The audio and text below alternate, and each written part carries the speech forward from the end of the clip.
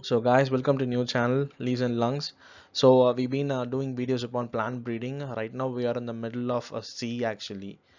So the topic we're gonna see today is about on male sterility and its type. Actually, this is like an overview of the topic. We are not going to in depth actually. First, we'll look at what are the types and what is the sterility and what is the use of the sterility. After looking those main topics, we'll just dwell into the crosses and everything. Okay, we'll just go into the topic.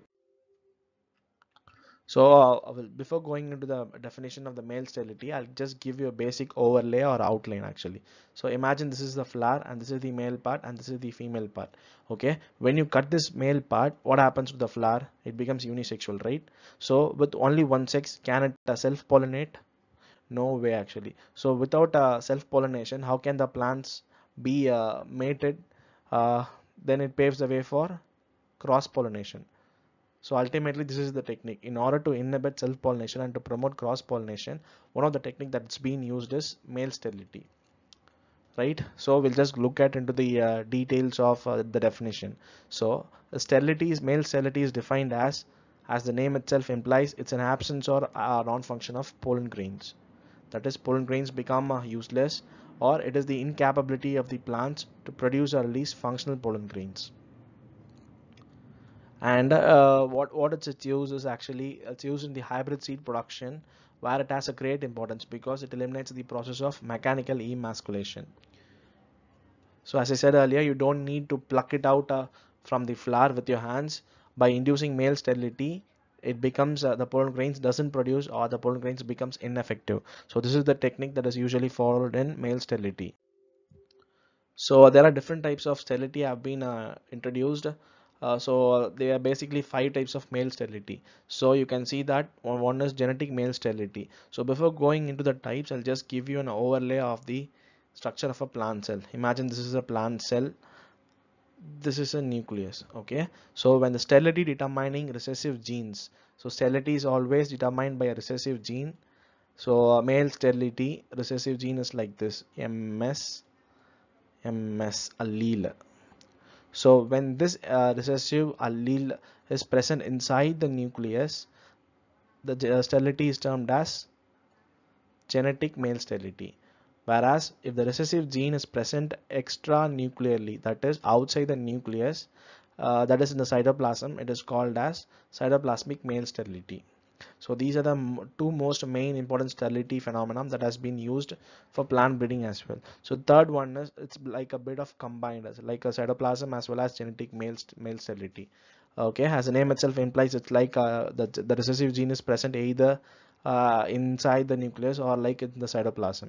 And the fourth one is like chemically induced male sterility. By applying chemicals, you can induce the sterility also. And then is transgenic. Transgenic is like a differently entire topic. We'll be discussing this in the next lectures as well.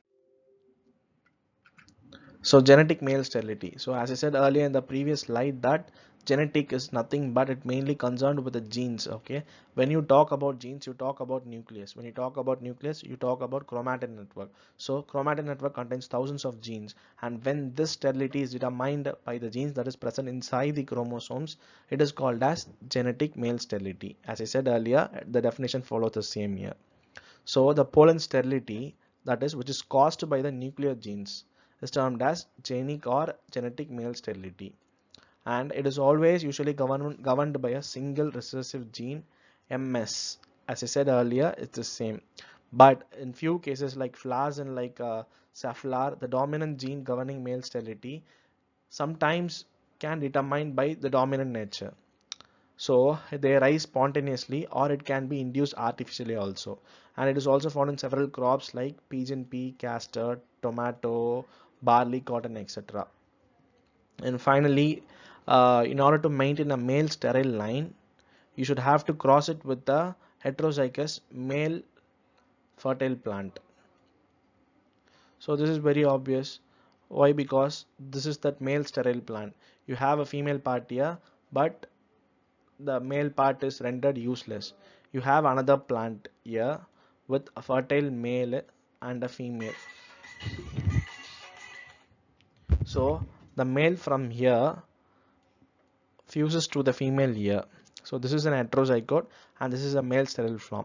When this mating occurs, it produces 1:1 male sterile and male fertile plants. So this is how the male sterile line is being conserved, and the restoration of the fertility is also recorded. So how it is utilized in the plant breeding? So it is always used in a hybrid seed production, because there's not going to be another use except in producing hybrid varieties, and it is also used in both in seed propagated crops as well as vegetatively propagated crops. So it poses one of the most difficult limitation, because uh, rogging of male fertile plants from the female is very costly. That is, separating the male fertile plants from the females is very costly, and because of this, the seeds that produced by this technique also tends to be on a higher note. So therefore, GMS has been exploited commercially only in few countries and in few crops. In USA, it is used in castor, while in India, it is used in Cajanus cajan, that is RR seeds. And the next thing is cytoplasmic male sterility. Cytoplasmic male sterility occurs due to the mutations of the mitochondria or some of the cytoplasmic factors outside the nucleus. So the recessive gene is going to be present outside the nucleus, and the nuclear genes are also not going to get involved here. So the area of action is always going to be outside the nucleus. Got it?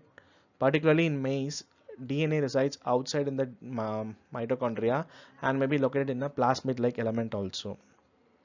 Usually, the cytoplasm of the zygote comes primarily from the egg cells, and due to this, progeny of such male sterile plants would always be male sterile.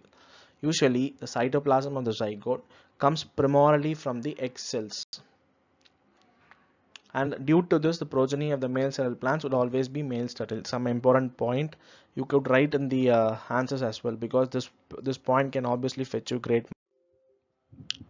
So uses, so the main use of this is like this type of sterility is useful in the crops where seed is not the end product. So examples like in onion and other many ornamental plants, the hybrids can be developed by employing this cytoplasmic male sterility technique, and it also exhibit maximum hybrid vigor because with respect to their longer vegetative duration and also their larger flower size, the larger bulb size. And finally, it's been exploited in maize for producing a double cross hybrid also. So these are the basic uses when it comes with cytoplasmic male sterility. So don't worry, for those people who don't understand, I'll explain everything in detail in the next coming chapter, because as I stated earlier itself, it is just an overview. It's just like synopsis. The main topic will be dealt later with a lot of crosses and a lot of tables with in depth and vigor. Okay, so that puts an end of the topic to. So guys, the topic will be continued the next time, so stay tuned to our channel. So do subscribe to get more and more awesome videos. So thanks for the time that you spent here. Cheers and have a happy day. Bye bye.